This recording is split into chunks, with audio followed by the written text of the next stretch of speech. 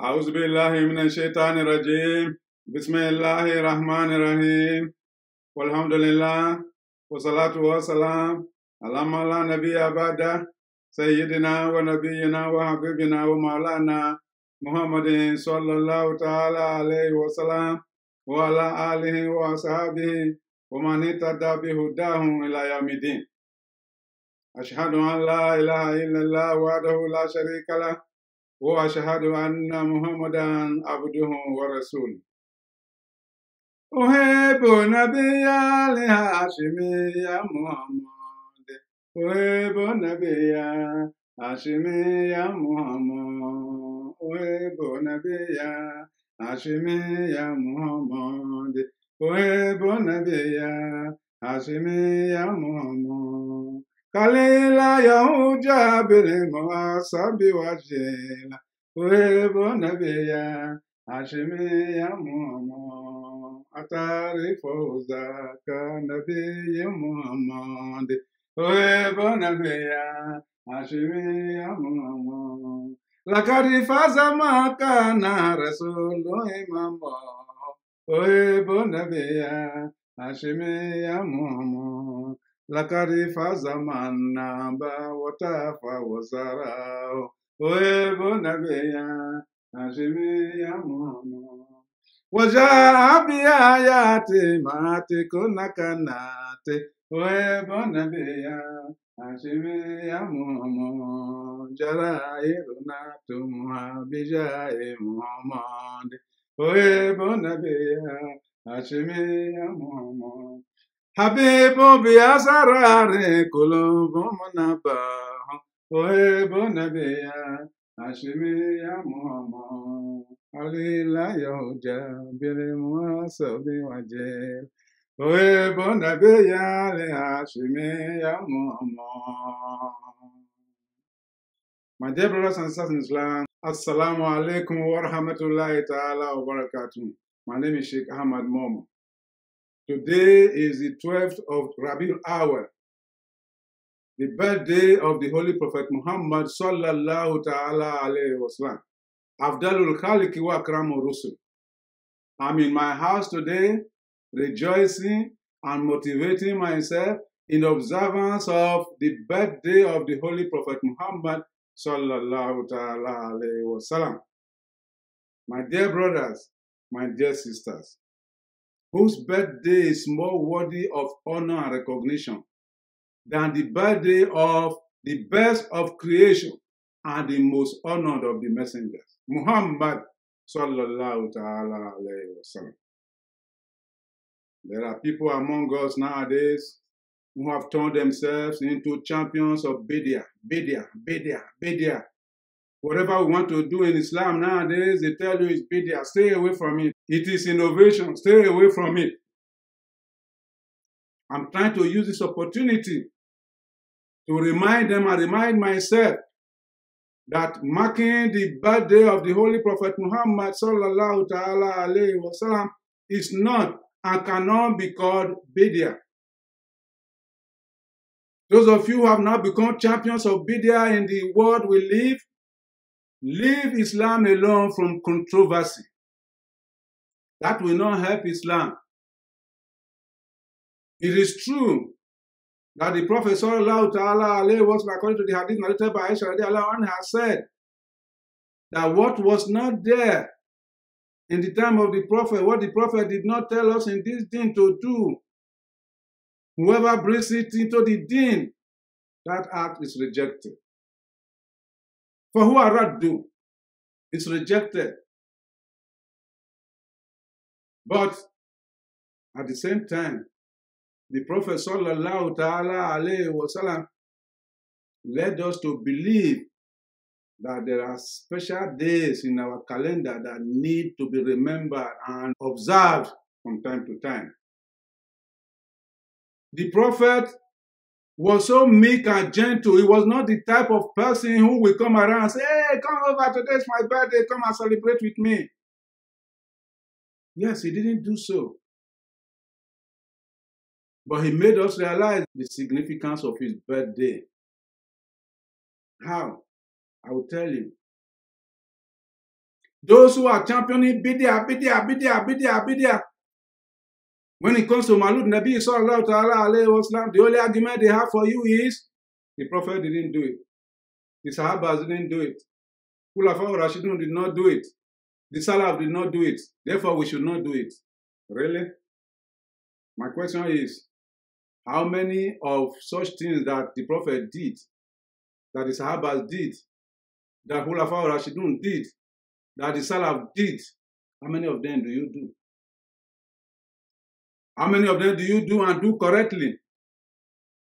Let's not kid ourselves. That argument is too broad to be taken for what it is.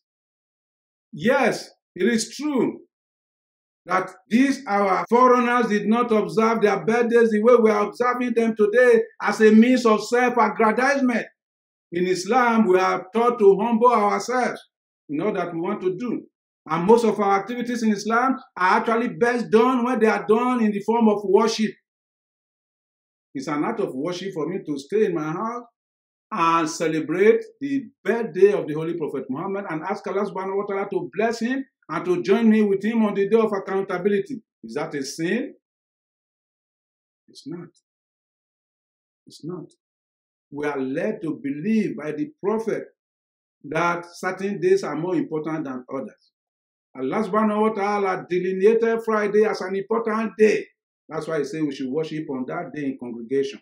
He delineated the month of Ramadan as a special month. That's why he asked us to fast in the month of Ramadan. He delineated a certain season for the Hajj. That's why he asked us to go to Hajj in the month of Dhul Qa'dah, the month of Dhul Hijjah, to reenact the history of Islam. These are our delineations. In the same way, the Prophet was asked, which of the days of the week will you recommend for us to fast? First of the days he mentioned was Monday. And they asked him why. One of the reasons he gave was, that is my birthday. That was the day I was born. If the day of his birth was not important to the Prophet, I'm not sure he would say we should fast on that day. By asking us to fast on that day is asking us to recognize that day, but to recognize it in the humble way, as an act of ibadah, by serving Allah with it. So we can mark the birthday of the Holy Prophet Muhammad, but what you do in it is what matters. When the Prophet got to Medina in the year 622 AD, he met the Jews of Medina observing Yawm Ashura as a day of celebration and fast. And he asked them, why are you doing this? They told him, we are doing this to mark the exit of Bani Israel from Egypt, led by Prophet Musa alayhi salam, to their promised land. He told them, we know Prophet Musa more than you. This day is more worthy of celebration to us than you. So he ordered those who were around him to fast on the day of Ashura. That's why it has become a sunnah till today. If it is not proper in Islam to observe certain days as days of celebration, I don't think the Prophet will do that. You say you want to see evidence that the Prophet himself killed a ram or organized a party and called people to celebrate his birthday before you know birthday is important, before you know that we will recognize the day the Prophet was born, we beg to disagree with you. The Prophet was born in the year 570 AD on the 12th day of the month of Rabiul Awwal, corresponding to the month of April 27 or 29 in 570 AD. He became a prophet at the age of 40 in the year 610. When things were not going well in Mecca, he migrated from Mecca to Medina in the year 622 AD. He lived in Medina until the year 632 AD when he passed away. These are the symbolic days in Islam that you and I must not forget.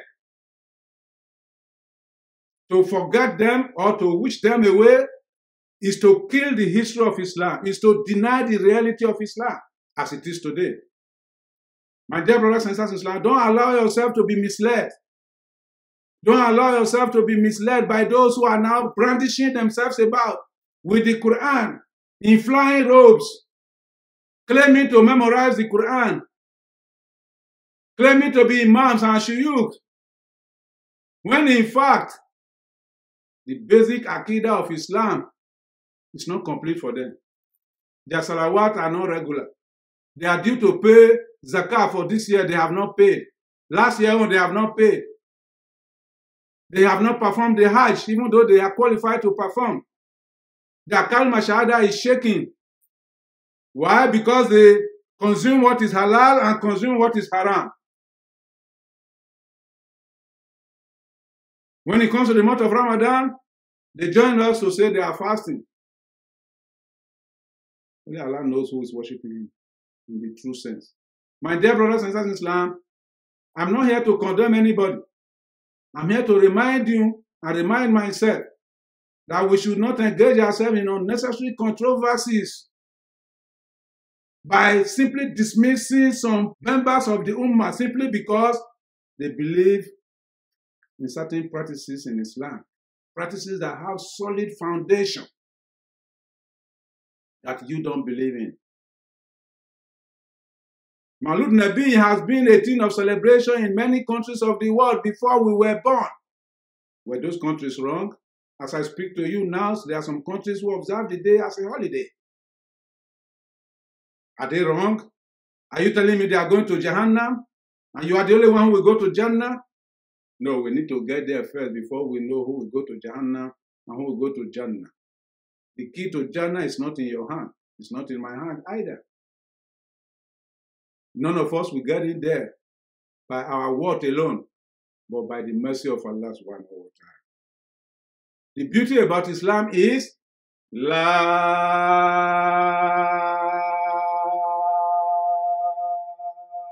ikraha fi din. There's no compulsion in religion. There's no compulsion in religion. And nobody has absolute knowledge of what is in this book. My dear brothers and sisters in Islam, the little knowledge you are blessed with, don't capitalize on that to dismiss what another person knows or is doing, because you don't have the right of judgment. The right of judgment is with Allah subhanahu wa ta'ala. When we continue to judge ourselves over these minor variations in Islam, then we lose the big picture of how we can fight the enemies of Islam, how we can do dawah to bring more souls into Islam. The Prophet was a da'i by himself, and you are sitting down there, you have not been able to win one single soul into Islam since you were born. The only thing you qualify is bid'ah, bid'ah, bid'ah, bid'ah, bid'ah. My dear brothers, my dear sisters, again, don't allow yourself to be misled. It is very simple. The day the Prophet was born is worthy of emulation. Those who are telling you not to observe the day, they themselves are celebrating their own birthday, which is not important compared to that of the Prophet. They attend other people's birthday. The same champions of bid'ah, bid'ah, bid'ah, bid'ah, we want us to believe that sadaqatul mayit, that is giving out charity on behalf of the dead, is bid'ah and is haram. When there are authentic hadith in Sahih al-Bukhari and Muslim, in which the Prophet sallallahu ta'ala alayhi wa sallam confirmed that the charity given on behalf of the dead actually benefit the dead. The hadith narrated by Aisha radiallahu anha and the hadith narrated by Sa'id bin Ubar radiallahu anhu are reported in Sahih al-Bukhari and Muslim. Al-Bukhari 1388 and 2756, and the book of Muslim 1004. Whether that sadaqah is given out in cash or in kind, whether it's given out by use of cooked food or raw food, or whether it's given out by way of donation, or whether it's given out, in the first day, second day, and third day, and 40th day, what does it matter? Why should that be a controversy? My dear brothers and sisters in Islam, save Islam from unnecessary controversies. Let's not bring controversy to destroy Islam. Allah subhanahu wa ta'ala says in Surah Al-Anfal, وَلَا تَنَازَعُوا وَتَفْشَلُوا وَتَذْهَبَ رِيحُكُمْ وَاصْبِرُوا إِنَّ اللَّهَ مَعَ الصَّابِرِينَ. Do not argue among yourselves, By so doing, you diminish the air of superiority you have, the air of strength and unity that you have. Be patient. Tolerate one another. Accommodate one another. For Allah is in support of those who are patient. The same Allah subhanahu wa ta'ala told us when it comes to these areas where we differ. Allah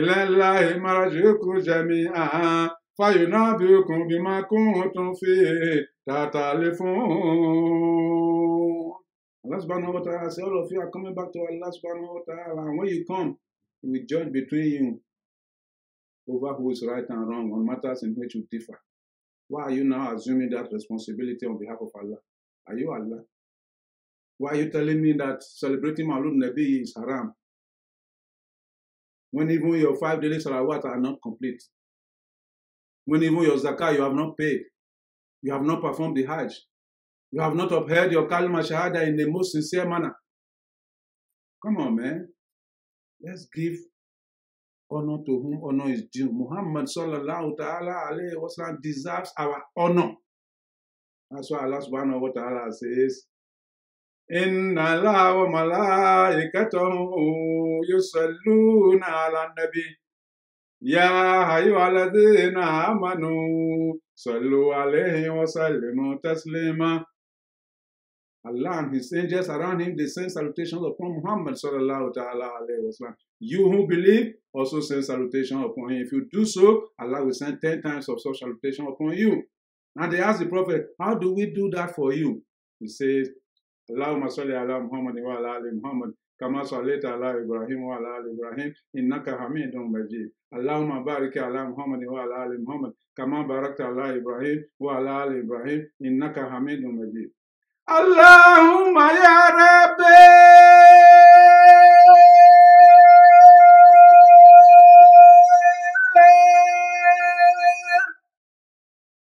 Salli ala Muhammad.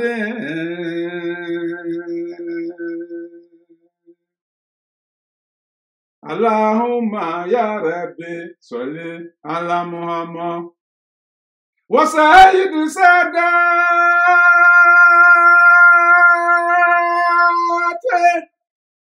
Nabiy Muhammad وسيد سادات نبي محمد أحب نبي هاشم يا محمد أحب نبي هاشم يا محمد أحب نبي هاشم يا محمد. Whether you are sitting in the masjid or you are at home or you are on the street, whether you say it aloud or say it silently, Allahumma salli ala Muhammad wa ala ali Muhammad kama sallaita ala Ibrahim wa ala ali Ibrahim innaka hamidun majid. What does it matter? Why are we involved in controversy that are not necessary? My dear brother, my dear sisters, I'm not here to condemn anybody. I'm just saying that I have the right to worship Allah to the best of my knowledge and understanding. You have the responsibility to accept that right. Just as I have the responsibility to accept the right you have. If you want to stay away from celebrating the Prophet's birthday, it's up to you. I recognize that. I don't have any problem with that. But leave me alone to do what I want to do. You can't be my judge. Allah is my judge. ربنا تقبل إنك أنت السميع العليم وتب علينا يا مولانا إنك أنت الغفور الكريم ربنا اغفر لنا ذنوبنا وإسرافنا في أمرنا وثبت أقدامنا وانصرنا على القوم الكافرين ربنا آتنا في الدنيا حسنة وفي الآخرة حسنة وقنا عذاب النار لا حول ولا قوة إلا بالله العلي العظيم سبحان ربك رب العزة عما يصفون والسلام على المرسلين والحمد لله رب العالمين اللهم صل على محمد وعلى آل محمد كما صليت على إبراهيم وعلى آل إبراهيم إنك حميد مجيد اللهم بارك على محمد وعلى آل محمد كما باركت على إبراهيم وعلى آل إبراهيم إنك حميد مجيد